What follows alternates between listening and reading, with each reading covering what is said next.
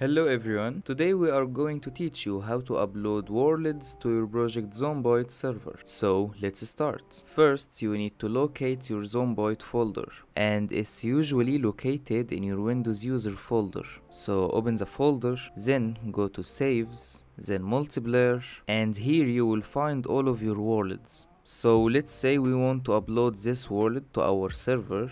And in order to do that, just open your control panel, then choose your server, then stop your server by clicking stop and go to files, then cache folder, open the saves folder, then go to multiplayer, then you need to upload your world into this folder. Then after uploading your world, go to the startup section, then you're gonna need to change this name to your world's name. So in my case it's video, and now you can go to your console and start your server.